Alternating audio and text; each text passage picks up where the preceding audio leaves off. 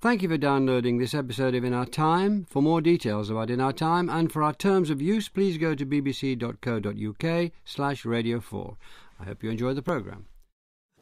Hello. In the middle of the 18th century, a group of aristocratic women formed an informal club which met regularly at their homes in London. This group became known as the Blue Stockings, and at their gatherings they discussed intellectual matters with the leading thinkers of the day. At a time when women had little access to formal education, the achievements of the Blue Stockings were considered remarkable. Leading members such as Elizabeth Montagu and Elizabeth Carter were celebrated for their erudition and their success led to greater acceptance of women as the intellectual equals of men. But as the 18th century drew to a close, the Blue Stockings started to attract suspicion. Eventually their name even became a pejorative term. With me to discuss the Blue Stockings are Karen O'Brien, Vice Principal and Professor of English at King's College London, Elizabeth Eger, Reader in English Literature, also of King's College London, and Nicole Pohl, Reader in English Literature at the Oxford Brookes University.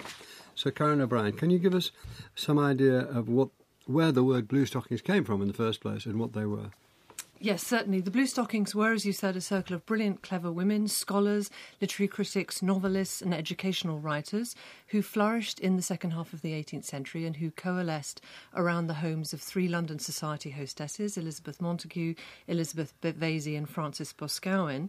And the social gatherings of these women provided remarkable opportunities for cultural and literary exchange. They were informal and yet serious, and they famously excluded the fashionable pursuits such as card playing and drinking alcohol. The drinks were tea and lemonade, and people were encouraged to mix in an informal way. And part of that informality was that some of the male members came along in their blue woolen stockings instead of their more formal white silk stockings. Why did they wear blue stockings, these dashing, daring men? I think they were cheaper and more comfortable, and they also denoted that these were not courtly gatherings, and I think these gatherings were trying to signify their difference from the more courtly ritualistic gatherings that you might have found. Just one more question. It was clearly a trivial thing, the name, but still, why did they pick a name from chaps rather than have a name of their own?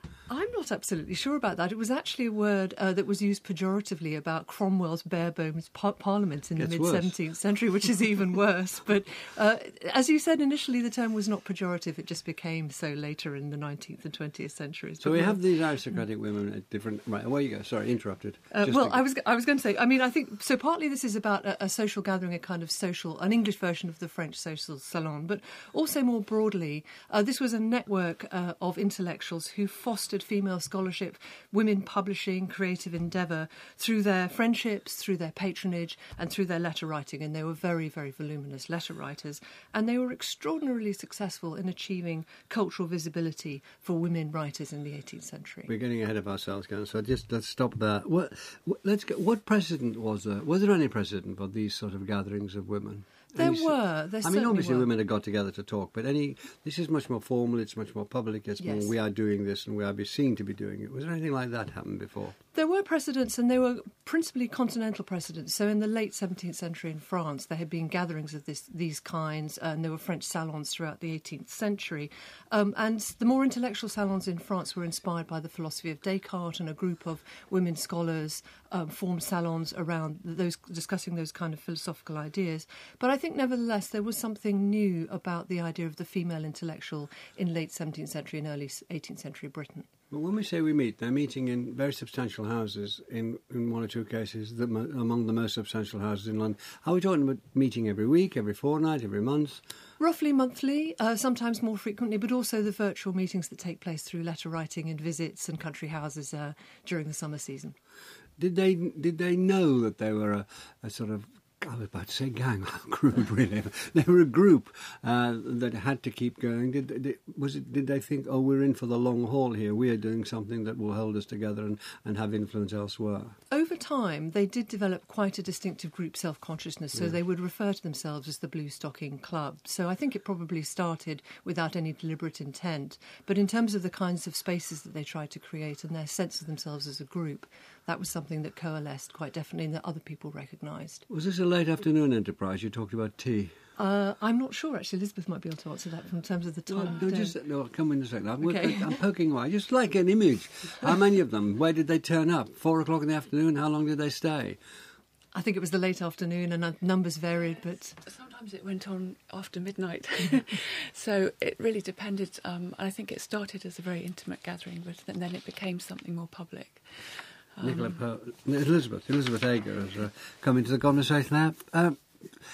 Elizabeth Montagu was one of the central figures, the one we know most about, apart from her 8,000 letters and her essay on Shakespeare and her massive wealth. And she was a central hostess or controller. Could you tell us a bit more about her? Yes, well, she was known as Queen of the Blue Stockings, but like Karen said, she didn't really hold court. She created a space for the life of the mind. And I think, going back to what Karen was saying about the meetings, they were referred to as the Blue Stocking Club, but also as a lyceum, an academy, a college. And we have to remember that women couldn't go to university at this time. They were expected not to speak. They were to be seen and not heard. To be clever as a woman was very difficult, and to display it in a fashionable metropolitan context was very new, and she was determined to make her house accessible to men and women who were interested in discussing ideas. And it was interesting because she brought together people of different politics and different intellectual backgrounds, particularly as her life progressed. Where did she come from? I mean, how did she get to be the woman covered in diamonds who had these great, I was about to say soirees, meetings? Well, she was born into the gentry and married into the aristocracy, and it was through her great friendship with Margaret Cavendish, the Duchess of Portland, who was the daughter of Edward Harley, whose wonderful collection of books forms the basis of the British Library. And it was through this friendship, when she was a very young girl, about 12 or 13, and the earliest letters to the Duchess of Portland are mischievous, witty, subversive, and highly entertaining. She makes fun of all the contemporary rituals of courtship, the prejudice against women, and she really finds herself through this friendship. And then it's through the Duchess that she meets her husband, Edward Montagu, who is much older than her, a tendency towards solitude and mathematics, and he has coal mines in Newcastle, and she takes charge of his business, really, and makes a lot of money. And I think it's a very important point because, as Karen said, she bans the aristocratic sins of gambling and drinking, but she's very careful with her money. She never goes into debt in her lifetime. By the end of her life, the coal, Montagu Main, is the best-selling coal on the market, and she has one of the largest bank accounts for an individual at Hoare & Co. in Fleet Street. And you can go and look at the archives now, and it's fascinating to see how carefully she manages her money. It's an extraordinary social rocket, isn't it? She's 12 or 13, she starts writing letters to extremely powerful, eminent. Then he's taken up by her, that's what happened, isn't it? Because there's the Duchess of 20 years old, she's 13, and then introduced to the Earl of Sandwich, or the grandson of the Earl of Sandwich, sorry, who, as you say, solitary mathematician, and much older than she is, marries... Do you have anything else to say about it? I'm suggesting, quite wrongly, obviously, that there was some calculation involved. Definitely, she was very determined and ambitious, which are qualities which are always remarked upon if it's a woman, I think. And if she had been the man of her day, this would not have really been so remarkable. She was very proud of the number of roles she played. She wrote in a letter to her sister, Sarah Scott, "I am a critic, a coal owner, a land steward, a sociable creature." And I think she enjoyed enabling people to do things. She was at the heart of a network. And she was interested in social progress, really. So she was seen to be a snob by some people, and she was quite manipulative at times. But it's interesting when you think back to her youth, there was some sense in which she was perhaps expected to be a lady's companion to the Duchess of Cavendish, but it was through her intellectual brilliance that Margaret Cavendish accepted her as an equal. And so she rose through the power of her wit, and I think she always remembered that. We speak about many, many letters, and you start the one witty ones when she was 13, about 8,000 letters. Was there a letter that says, I am going to form this sort of group, I want this to happen? Or a few letters, I don't think so, because I think it was... it evolved naturally from the social context in a way. I think later in the group, women are inevitably aware of. Hannah More put it, they're constantly having their sex taken into account. I think they were self-conscious of being seen as a group by other people. But I don't think they necessarily planned it. It happened. And it is fascinating that the word blue stocking, as you say, we could compare it to other words used of learned societies like dilettanti, virtuoso. It's a very specific English word, and it was very fashionable at first, actually, and it only becomes derogatory when it's associated purely with women, which is interesting in terms of the history of the prejudice against women. Yeah. Nicole, can we just be a bit more specific now? What do you see the aims of the Blue Stockings, and what would happen in a typical meeting? Because there were several houses, but let's stick with Elizabeth. There were several houses, yeah. So if you start off with the aims, if you want to, Elizabeth Montagu kind of nicely summarises this in what she calls the Blue Stocking doctrine. So you can see that eventually they developed the kind of concept behind this, and the doctrine was rational conversation. Now, rational conversation in the 18th century is a term that needs to be unpacked a bit, because it refers back to the classical period, it refers back to the Renaissance in terms of conversation. In a way, that's what we're doing here, interestingly. So rational conversation in the 18th century refers back to this idea of ars conversationis in the Renaissance, also the classical philosophical debates, but debates that were not only intellectual but led to moral improvement. So there was a sense of that if you exchanged conversations with other people, you improved each other as well. So there's a kind of social aspect to the conversation. Rational conversation, as appropriated by the Blue Stockings, then meant that they bridged the kind of public and private in many ways, because they brought the public into the private homes. And we could talk about the homes in a minute. It also meant intellectual and moral improvement. So Elizabeth Vesey talks about we are the guardians of virtue and we are the instructors of our minds. But virtue in the sense meant civic virtue, right? So it's a political, there's a political element in it. If you think about all the pamphlets that were written in the 18th century about rational conversation, we have someone like Fielding, The Art of Conversation, and he goes back to this idea of the honnête homme, where, you know, the chivalrous idea of conversation, where you say, okay, in a conversation, an honnête homme will strive for truth, but also be charitable, benevolent, and share something. He also says something I've always thought, that if somebody speaks about something they know a great deal about, but they know nobody else knows much about all the time, it's extremely bad manners and bad conversation. Yes, exactly. We come across that, don't we? But also, in a way, that's a really good point, because, of course, if you look at conduct books in the 18th century, it always stipulates that women must not show off intellectually at all. So Men could, you mean? Pardon? Men could. Oh, yeah. No problems with that. But women, if precisely they knew a bit more than men, they would hold back, right? So the Blue Stockings said, well, nonsense with that. We are going to appropriate the idea of rational conversation. We can be irrational as women. Can I just ask you, you said you'd unpack this notion, Nicole. Can you just define, was there a set, almost like a formal conversational dance about this rational conversation? Did you say we start at point A, this is the proposition, what's the opposition to it, what's your view of that?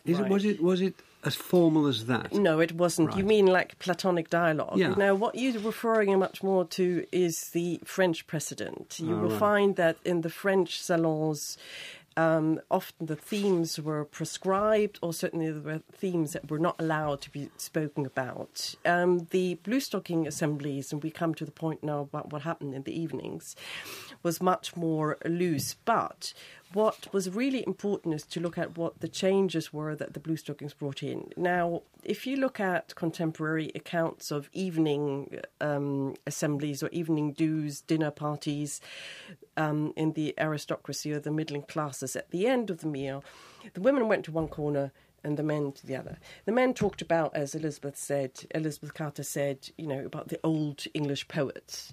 And the women were tittle-tattling and doing their embroidery or something. And this is what the Blue Stockings were against. They wanted to bring the men and women together and all talk about literature. literature, all talk about politics, all talk about philosophy in an unstructured way, in a way. But what was excluded was, as Karen said, the drinking, the card playing, the gossip. It was there to improve intellectually.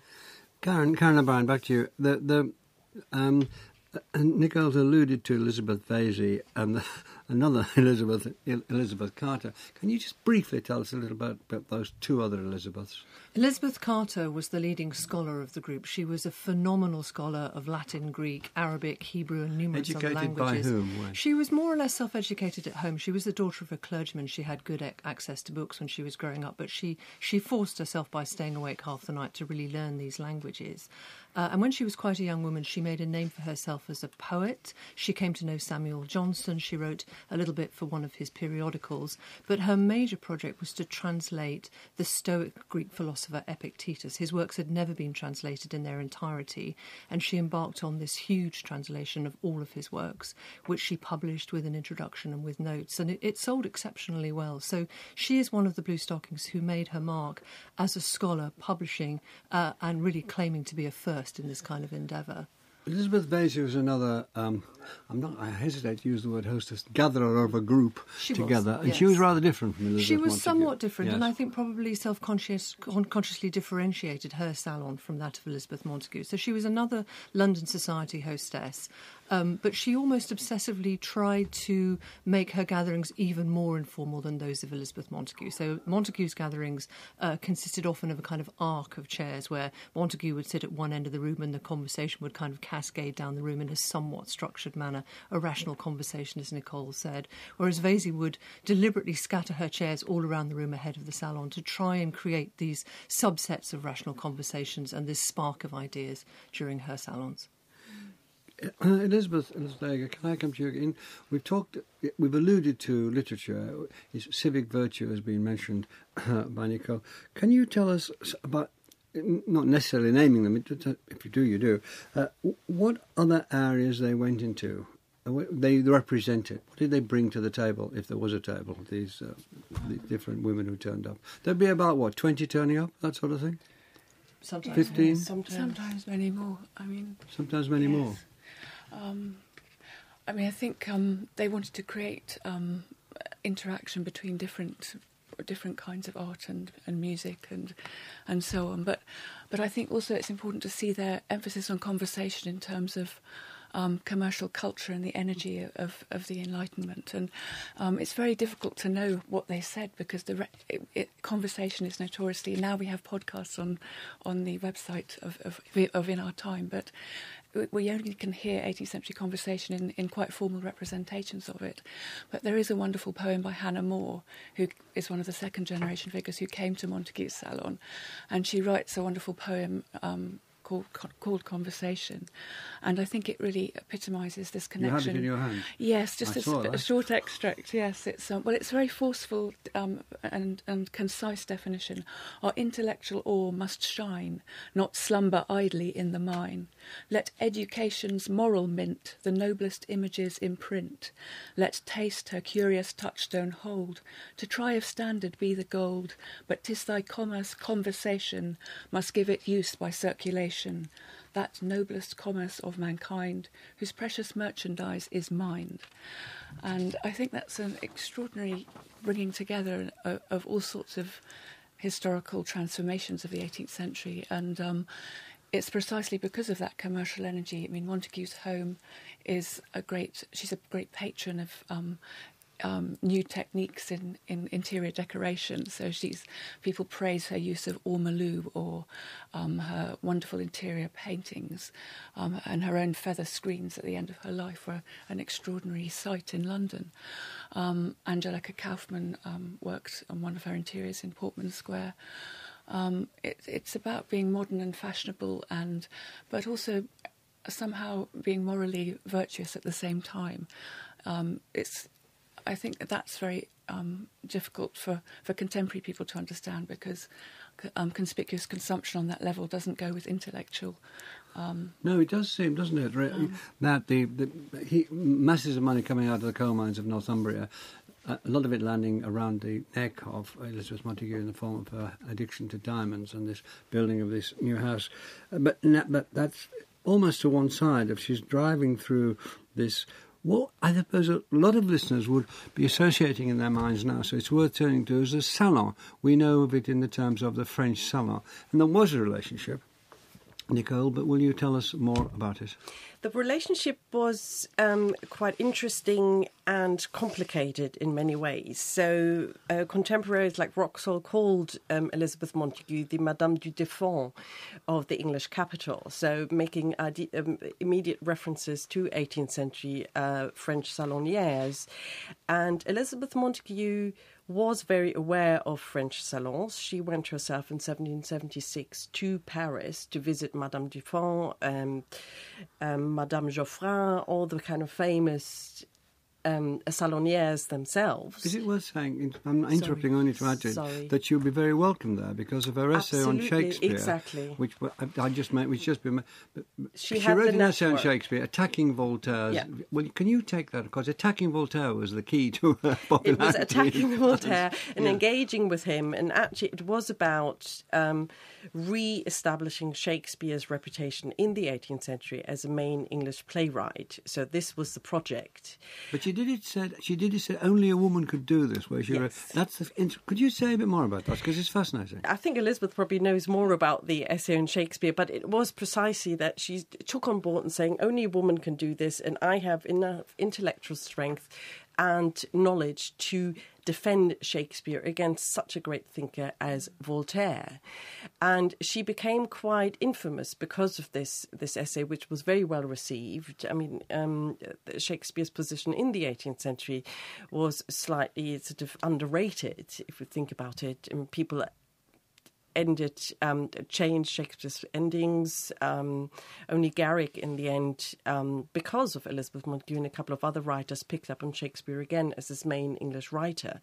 So Montagu's reputation as a essayist, if you want to, and as a salon lady, as well as a lady of society, of polite society, preceded Elizabeth Montagu when she went to Paris. And of course, she herself received loads of French writers and thinkers herself. So she received in England the Neckers, she received the diplomat Mazarini, the Duc du Nivernais. She knew loads of important people. So when she went to Paris herself in 76, she went there to look for the salons of Louis XIV. Did she find something? What did she copy from them? Right, I don't think she copied anything from them, which is really important. The French salons were slightly more formal. They were devised, as I mentioned earlier, by themes much more.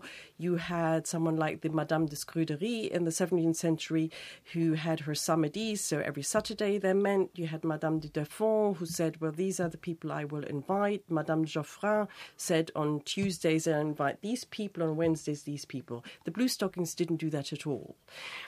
Elizabeth Montagu was incredibly impressed by the politeness and the style of the 18th century French salons. However, she made a political comparison between France and England in the 18th century. She took England and English liberty and English rationalism as a yardstick against the French and said, actually, what we have in England is much more important. We have rationalism and proper rational conversation. Which takes us, thank you very much, which takes us, Karen O'Brien, I think, to the Bluestockings' connection with some thinkers of the Scottish Enlightenment.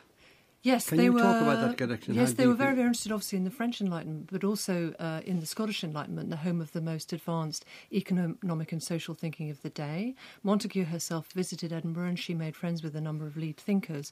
And I think elaborating on this idea... She always made friends with the leading thinkers, didn't she? Yes, she did. She made friends with Lord Kames, with James Beattie, and with a number of thinkers, and read a great many more. I think if we're thinking about this idea of rational conversation, it's very interesting in this context because the Scottish Enlightenment Enlightenment thinkers wrote about and thought about the extent to which a mixed gender public sphere, a more visible role for women, and the role of sociability in modern society defined Britain as an advanced civilization. So I think she used some of those ideas to think through what it might mean to have women in a prominent public role in British cultural life.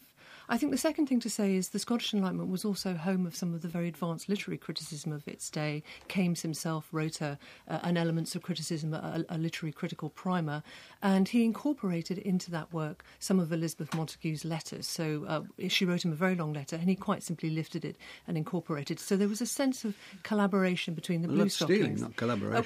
Well, it was with her tacit permission, but there was a sense of collaboration between her and the Scottish Enlightenment. And Hume, the ideas of Hume were brought into this group. They were very well aware of the ideas of Hume. I think an important thing to say, and it's also a difference, I think, between the Blue Stockings and the French, is that they were very suspicious of anything that had a tinge of religious scepticism. So Hume was a little bit suspect from that point of view. The French salons were a little bit suspect from that point of view. There was a lot of covert talk about materialism and atheism, and Montagu and her friends did not like that kind of thing. Can we just, while we're on the view, just check a point with you here? Men were, it was mainly women, but men were admitted to the group. Samuel, and again, it's Samuel Johnson turning up, it's Edmund Burke turning up, it's the top men, top thinkers that she ropes in to these, which is wonderful. I think they're attracted to her, actually. It is a really important point, I think, because actually, if you ask people nowadays, they think Blue Stockings are all women, but actually, what's overlooked is that they were initially, from the 1750s onwards, there were loads of men. So Benjamin Stillingfleet, he of the Blue Stockings, who gave the name to the Blue Stockings, was a botanist and translator and author. We had Samuel Johnson, who you mentioned, but he didn't get on so well with Elizabeth Montagu. They ended up in fights. I think we had two big egos next to each other. That didn't work. He preferred to go to Elizabeth Vesey, who was much more relaxed about her conversation and her didn't structure. Interrupt him. Yes, that's the other thing, and didn't interrupt him. She just, she was a bit more, shall we say, relaxed about the whole thing. And we have Lord Lyttelton, of course, who was a correspondent of Elizabeth Montagu but visited the salons as well. And he's really important because we talked about the essay on Shakespeare. We shouldn't forget that she also contributed 3 sections to Lyttelton's Dialogues of the Dead. And that's a really important document. The Dialogues of the Dead were published in 1760, and Elizabeth Montagu was encouraged to contribute anonymously 3 dialogues to this book. And the Dialogues of the Dead are basically political tracts for the kind of reformation of English society. So we go back to this idea of the civic virtue. This is exactly what the Blue Stockings bought into in many ways. So he was very important. We have Lord Bath, who came in himself quite a turbulent political career. He was a confidant and friend of Elizabeth Montagu. Samuel Johnson we mentioned, and then we have Gilbert West, who was himself a poet and translator, but also cousin of Elizabeth Montagu. I think from the 1770s onwards, and someone like Hester Thrale is partially guilty of that, people focused much more on the female aspect of the society of the Blue Stockings. So in Thraliana, for instance, she reflects all on the women together being the Blue Stockings. Well, but one shouldn't forget that there was that mixed sex debate, which was part of expanding the range that I mentioned at the beginning of the sociability of English society. Can I turn to Elizabeth Eger again? When you were talking about Shakespeare, Nicole, you pointed across to Elizabeth. And we haven't quite nailed it, I think. Voltaire's essay basically said Shakespeare did not follow the classical rules of drama, and therefore he was not first rate. I'm using an awful phrase, and he could be faulted here. And Elizabeth Montagu went back and attacked him on that basis, saying. Yes. And she also said only women can understand Shakespeare because they're women. So there's 2 things there. What did she say, and why did she think only women could do it? Well, the first thing is that she was very daring to take on Voltaire head-on, and she criticises him on purely intellectual grounds. She retranslates his mistranslations back into bad English to point out that he doesn't understand the language, which is a very... it's quite a provocative thing to do. And I think she could do it in a way that Samuel Johnson probably wouldn't dare to. But the other argument that women understand Shakespeare is very important, I think, because it's quite strategic on one level. Women don't usually have an education in the classics. They express themselves in the vernacular language. And at the beginning of the 18th century, this is still a very live debate, the tension between ancient and modern literature. These women are at the forefront, the cutting edge of not only contributing to the idea of a national literature, which is, that you asked what other contributions women's made. There's a wonderful editor of a poetry anthology, Elizabeth Cooper. But can we stick to this essay in Shakespeare? Sorry. Yes. No, absolutely. It's good to stick to so it. So she says, right, can you just go on? Yes, well, I think one fascinating thing is when she publishes it anonymously, but it soon becomes very popular, and then she owns it and puts her name to it, which was a quite common practice in the 18th century. But when she goes to France, she's invited to the Académie Française to defend herself or to defend Shakespeare in public. And she says she refuses to speak because she says it's beneath her dignity, because she knows that in the same institution they were debating the value of Homer 20 years ago. Homer, the great poet of the oral tradition. And I think given that the institution didn't formally incorporate a woman into their... a woman member of the French Academy doesn't exist until 1980. And I think it's important to say that because in England, these women, they do inhabit the central cultural institutions of their time, and yet they nevertheless, they feel excluded. And I think it's fascinating to think historically about people who both want to belong but don't belong. I think it's a fascinating essay. We have to move on now, but one thing she says that, look, we weren't formally educated in Latin and Greek. Neither was Shakespeare. So that gives us a more understanding, more understanding of the way he had to tackle this. And also, we don't believe in your rules. We believe in things going waywardly and in directions, as it were. We have to move on. Sorry. And I know that we could spend all morning, but we haven't got all morning. Can we turn now, Karen, to their views on religion? Yes, this was quite strongly an Anglican movement. A number of the Bluestockings were very closely tied to archbishops of Canterbury and leading Anglican theologians of their day. So it's important to see the idea of rational conversation and virtue, partly in a civic context, but also in a religious context. And they think very deeply, a number of them, about the ways in which having religious faith and being involved in a church is a kind of social activism. So how does it inspire philanthropy? How do you balance the claims of your conscience and what you owe to yourself as a rational creature and what you owe to society? So I think it's important to see this as a kind of social Anglicanism. In the second generation, Hannah More, who wrote that conversation poem that Elizabeth quoted, moved into the evangelical wing of the church, opened a number of Sunday schools in Somerset, was very instrumental in a school movement for poorer children. So it has quite a significant evangelical 19th century legacy in terms of religiously motivated educational projects and philanthropy. But they were stern supporters of the Anglican ascendancy, really.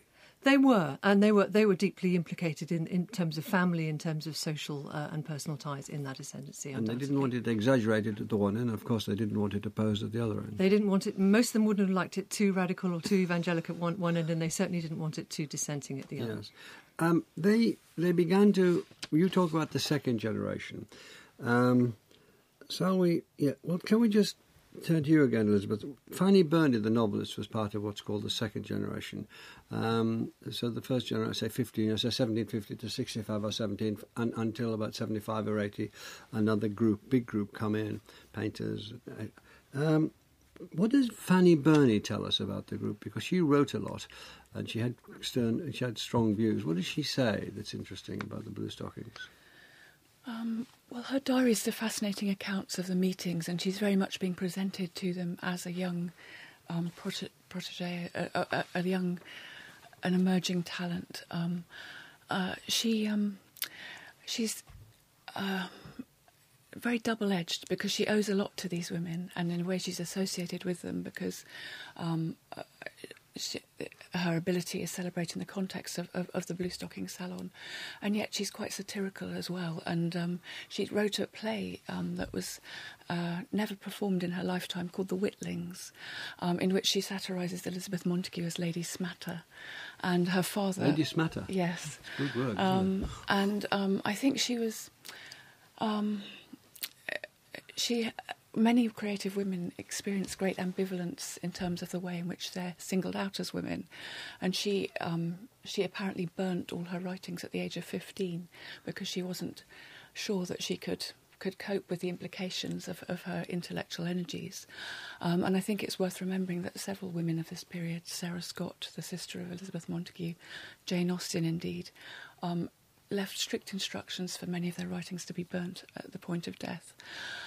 So I think what's fascinating about Burney is that she acknowledges in some of her writings, in some of her accounts of the Bluestockings, the uncomfortable, competitive and, particularly the acid and savage nature of competition between women and between the sexes. Nicole, can we take that as a cue to discussing the decline in the 1790s, which the Bluestockings certainly had? Can you take on from that what you thought were the main causes, other causes of the Sure, decline? of course. And again, actually I would come back to the play The Witlings, because Hester Thrale suggested not to perform the play. Hester Thrale was a friend of Samuel Johnson. Yes, exactly, so on, and kind of looked after him. Yeah. And she recommended not to have The Witlings performed because it would offend the Bluestockings. And you can see that actually earlier, even not necessarily in the 1790s, but from the 1780s, when the Bluestocking circles was sort of feminized, as in people only focused now on the female members of the Bluestockings, you find increasingly a kind of satirical stance and a pejorative stance towards the Bluestockings, which has to do in that time, I think, with the increasing literacy, but also the increasing literary market for women, so as writers, as authors. So why did the increasing literary market turn people against them? Because there were competition to the men, of course. And later in the Romantic period, you have that much more outspoken. And I've got some nice phrases there, sort of by Coleridge and Hazlitt, who were very kind of vicious against the Bluestockings much later. So we have that men found that there was a kind of competition in the literary marketplace.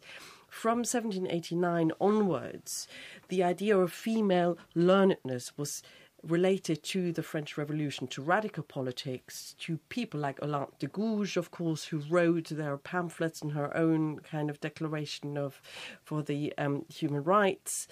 And you have suddenly terms like Gallic frenzy thrown and against also the non-support of the radical women in France. Yes, of course. Emphatic non-support. Definitely. In one case of fishwives, weren't there? The fishwives, yes, exactly. So suddenly words like the fishwives and Gallic frenzy were used to describe the Bluestockings. It's quite interesting because the Bluestockings themselves were not politically terribly radical. I mean, Sarah Scott, the sister of Elizabeth Montagu, writes in a letter to her sister about those fishwives and how outrageous they were. So the 1790s, the kind of anti-French and anti-radical, political radical movement turned people against the Bluestockings. And towards the turn of the century and the Romantic period, you will find that this becomes more and more prevalent in it's public rather disappointing. culture. Byron, Coleridge. Oh, they were Hazlitt, vicious. They were absolutely yes. vicious. I mean, I know I know lots of quotes. We put them up on whatever things you put things up on. But we just. But if I could just add that it was not only against the Bluestockings, it was against the learned women themselves. So Hazlitt made it very clear is that he doesn't want to know, he doesn't give a fig, he says, about women who know what an author is. Yeah. He made that very clear. So it was learned depressing. women. I like Hazlitt, but well, really now it it seems depressing. to unlike him, but it's about learned women. And authors and authority, yes. Because I think what we haven't really said is that the one thing women could own in this age is their literary property, and it was one means of achieving independence. Financial independence, which is very important, and I think there is a link between the history of women's writing and the history of rights. Which can I take a kind of shortcut with you, Karen? Here, we've got Mary Wollstonecraft heaving up in the 1790s, who is woman who educates herself in much society. Anyway, gets an education through the dissenting churches. The churches are moving into education now. The salons are followed by the riches are followed by religious people giving women education. She was a radical. One of the Bluestockings called her a hyena in petticoats. They were against her and what she stood for. And I would think it's partly of that sort of attitude that the Bluestockings began to wither away and really withered through the 19th century. Is there anything in that? I think you're right. In some ways, Mary Wollstonecraft was very indebted to the Bluestockings, to their ideals about education as something that gives you a mental reservoir, but at the same time allows you to take on certain kinds of social responsibility. But clearly, she pushed that in the direction of a very vigorous argument for women's civil and religious rights and political rights.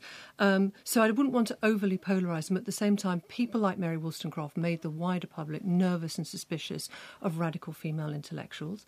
At the same time, as Elizabeth and Nicole have indicated, the intellectual female novel continues to flourish in the early 19th century right the way through to George Eliot. So we have Sarah Scott, the sister of Elizabeth Montagu, writing a really interesting set of novels in the mid-18th century, and we have all the way through the 19th century novelists like George Eliot who create blue-stocking characters like Dorothea Brooke, who continue to embody that idea of rational conversation and the educated woman. And that is a paradox that goes through. But why does the name become pejorative? The name Bluestocking. I think it actually has already become pejorative in the 17th century. It was 17th? used, it was used as bas bleu in France against the précieuses, and Molière makes fun of the We've got to bas stick bleu to as us well. now. I know. The 18th century. We're talking about the 18th century. But what I'm in the saying 19th is, century, it became a pejorative word. it became a pejorative word because it was about the learned women, the manly woman, so to say, the unsexed, females who were intellectual women who were a threat to men. And I think it resurfaces when you get the first generation of women going to university in the late 19th century. You see it again. I mean, bluestocking becomes a term to describe someone dowdy, not someone fashionable. And I think it's what's fascinating is that it's an insult because women have been pushed out of these opportunities, and it's a means of excluding them. It's misogynistic, and we shouldn't forget that because the fact is the Royal Academy of Arts, Angelica Kaufmann's a founding member. The next time historically that they accept a female member is 1922. If you think of that in relation to suffrage, the vote, I think what the history of Bluestockings tells us is that the history of feminism is not a simple tale of progress. Scratching the surface, and I'm going to be biffed if I don't finish now. Thank you very much, Elizabeth Eger, Karen O'Brien, Nicole Pohl, and next week we'll be talking about Robert Boyle. Thank you for listening. And the In Our Time podcast gets some extra time now with a few minutes of bonus material from Melvyn and his guests. An awful lot of good stuff was said. I mean, what do you think? You're going to tell me what you didn't say, okay? But what you did say, I think, was cover the field quite well. I think so. The one thing I felt sorry we didn't talk about was friendship. Yes. Because I think that it's very moving when you read Bluestocking letters. They're often very intimate. And I think that's something that, Wollstonecraft placed great value on friendship as well, as something that was almost utopian because it was different from love or sexual love. That, sexual love is unreliable and fickle and dangerous, whereas friendship was something that you could commit to and that it was morally... That's a recurring theme over 2,000 or 3,000 years, isn't it? Yes, and it was... the friendship being, in a way, superior to love, But it's that sexual classical, love. that Ciceronian idea of friendship, and how might you apply it to female friendships and take them more seriously? I think that's... Because in the 18th century, people underestimated female friendship, going back to gossip and tittle-tattle. Actually, this idea that you had friendship in a rational way as well. That's what the Bluestockings took on, and we didn't get the chance to talk about the letters either, because the letters are really interesting because of their kind of documents about, as Lizzie said, about friendship, but about politics, how Elizabeth Montagu was not really involved in the court circles, but was very political. Very expressively Was she political. excluded from the court circle? Well, not excluded, but was she not up to snuff? She opted out. I think her opted dad out. would It be was her happy if decision. she went and, as Fanny Burney did, spent all her time standing around listening to concerts at the court of George III. It was notoriously deadening and ghastly. Actually, the madness of George III, that film captures really well the sheer boredom of being a sort of lady in waiting to the Queen and standing. So she didn't want to do that, but I think her father would have been delighted if she'd had that as a career. She staged herself as a queen, because one of the French visitors said, "Oh, this is like a levee at her." She was the lady of the castle, as Fanny Burney said, and she was a bit of a queen of the Bluestockings in that way. So as if she had her alternative court. Yeah. It's quite interesting, which Elizabeth Vesey, of course, didn't have. Yeah, I was uneasy. Well, not uneasy. I'd like to have explored the relationship between the miners in the northeast and the diamonds in London. I agree. Because she definitely thought that she was, I guess by the standards of her day, a kind enough employer. She established some schools, didn't she, for the miners' children. She had some concern for their welfare. But mining in the 18th century was a seriously brutal and dangerous activity, and children will be sent down what's fascinating is it's not to sort of blame her or anything, it's just the way that mindsets change. It probably didn't occur to her that maybe with a lot of this enormous money she should improve the safety in mines and pay people more, because that wasn't what was happening in the life she saw. I think it did to an extent. It's just that, the benchmark was so low that it was quite easy to congratulate yourself on doing a little better than everybody else. Right. Well, what she did is she gave those charity dinners, didn't she, to the miners, and then the charity dinners to the her farm labourers as well. And I read yesterday a letter to James Beattie where she said, "Oh, I gave them all loads of food and gave them sort of a little treat in a way, but the principle was frugality. So I'm not giving them too much to make them lazy. I'm just giving them enough just to kind of encourage them to work a bit harder for me." So there's a double-edged sword with charity, isn't there? Well, there is in that case, yeah. Well, I also think another interesting thing is that the awareness of the Industrial Revolution, it's slow to dawn on people in London in the later 18th century what's really happening, and I would love to know to what extent that was part of the conversation. Did people really understand industrial transformation in the North and in the Midlands in London, and was she an agent of that understanding? We honestly don't know. Enter Tom Morris, stage left, with offers of riches such as were never known at Portman House. For instance, BBC tea or coffee. Oh, coffee would be lovely. Coffee, please. There are many more Radio 4 arts and discussion programmes to download for free. Find these on the website at bbc.co.uk/Radio 4.